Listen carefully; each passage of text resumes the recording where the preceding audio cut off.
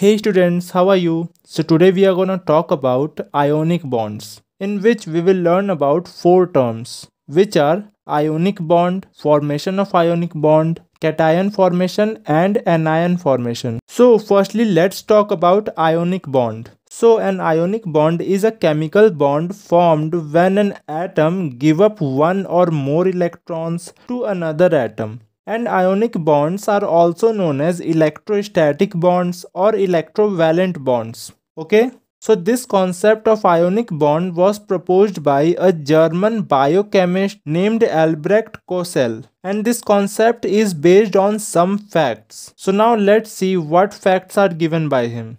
So the fact number 1 is ionic bond is formed between atoms of two dissimilar elements due to transfer of electrons from the atom of one element to the other. Means if any ionic bond is forming, then it will form between two elements which are different from each other, and by forming an ionic bond they will transfer or share their electrons to each other. Okay, so now the second fact is there are highly reactive metals like alkali metals and highly reactive non-metals like halogens on the left side and right side of the periodic table respectively. Means the highly reactive metals such as lithium, sodium, potassium, rubidium, etc., which are called alkali metals, are situated on the left side of the periodic table, and the highly reactive non-metals such as fluorine, chlorine, bromine, etc., which are called halogens and situated on the right side of the periodic table. So now the third fact is noble gases except helium have 8 electrons in the valence shell of their atoms. They are chemically inactive and stable. Means all the noble gases have 8 electrons in their valence shell, except this one noble gas, which is helium. Yes, helium has only 2 electrons in its valence shell. And this is because its maximum capacity of holding electrons is 2 electrons only. So it can neither lose electrons nor gain electrons. So it is chemically inactive and stable also.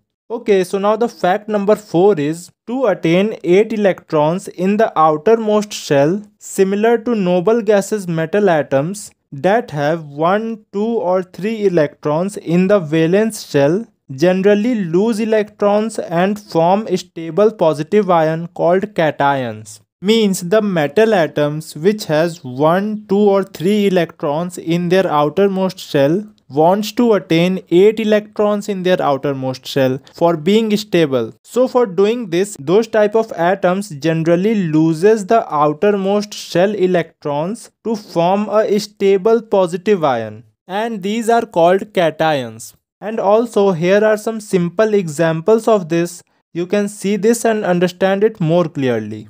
Okay, so now the fifth and last fact is to attain 8 electrons in the outermost shell, non-metal atoms that have 5, 6 or 7 valence electrons gain 3, 2 or 1 electron respectively and form negative ions known as anions.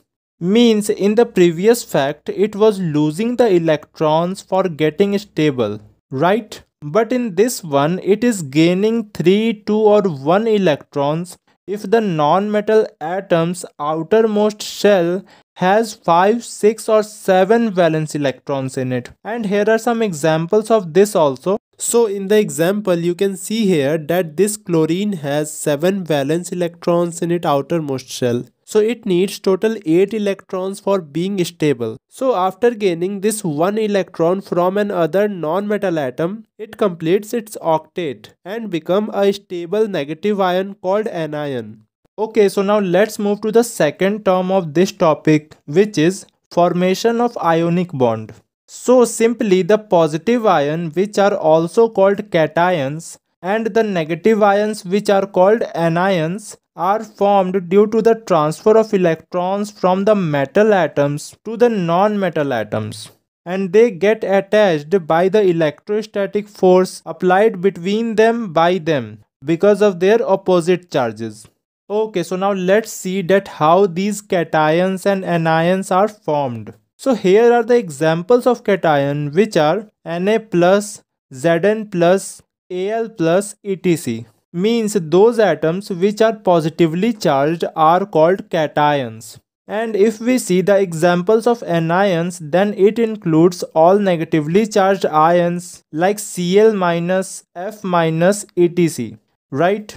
But now the question is how these cations and anions are formed. So first of all, we have to remember one thing about metals and non-metals, that the metals have the tendency to lose the electrons and non-metal have the tendency to receive the electrons. And this is because metals generally have 1, 2 or 3 electrons only in their outermost orbitals, and non-metals generally have 5 to 7 electrons in their outermost orbitals. Okay, so now let's understand this also from an example. So the atomic number of sodium is 11. So its electronic configuration will be 2, 8 and 1. So for being stable, it has two options.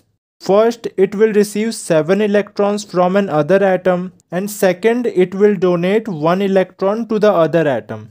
So simply it will choose to donate 1 electron to the other atom, because it is more difficult to receive 7 electrons than donating 1 electron. So that's why simply it will donate, right? Now after donating, the number of electrons remained in it will be 10. But the number of protons present in it will be remained same, which was before. So because the number of protons remained more than the number of electrons in it, that's why a positive sign got added to it and it became a cation. And similarly, if we talk about anions, then they include mostly the non-metals. And as I said that non-metals have 5 to 7 valence electrons in their outermost shell. So it easily receives the electrons and gains the minus sign for being an anion. Got it? Okay.